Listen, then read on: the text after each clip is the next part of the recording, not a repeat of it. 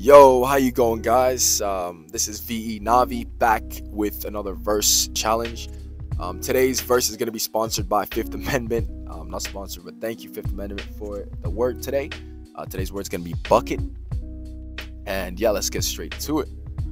3 iron ingots give you a bucket, but the 3 lies you tellin' makes you look like a muppet. Maturity comes with age, so my shirt I started to tuck it, but I feel like I'm never growing old. I keep saying fuck it. This the life I live and I love it. On a long dark road, but I'm a stunner, pop shove it. Met an angel on the way, so you know I cuffed it. Ride or die, yeah, she mine and she instructed. Better when they fresh chicken nugget. Mac is over KFC.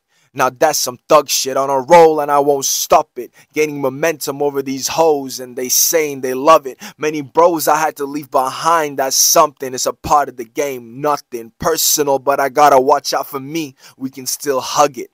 Out, no need to cry about it or cause a ruckus. Let me show you my magic hocus pocus.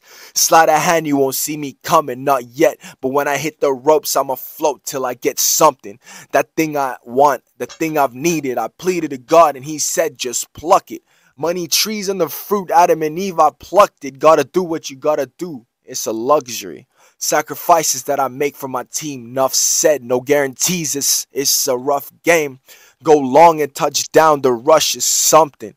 Clearing out my mental space, taking the trash out, dumping. That's something. That's 3 iron ingots that make a bucket. There you go. But anyways, thank you guys so much for watching this video as well. Thank you guys for watching this video. I hope you guys like where this is going. If you have any more words that you would like to recommend, pop them down in the description below.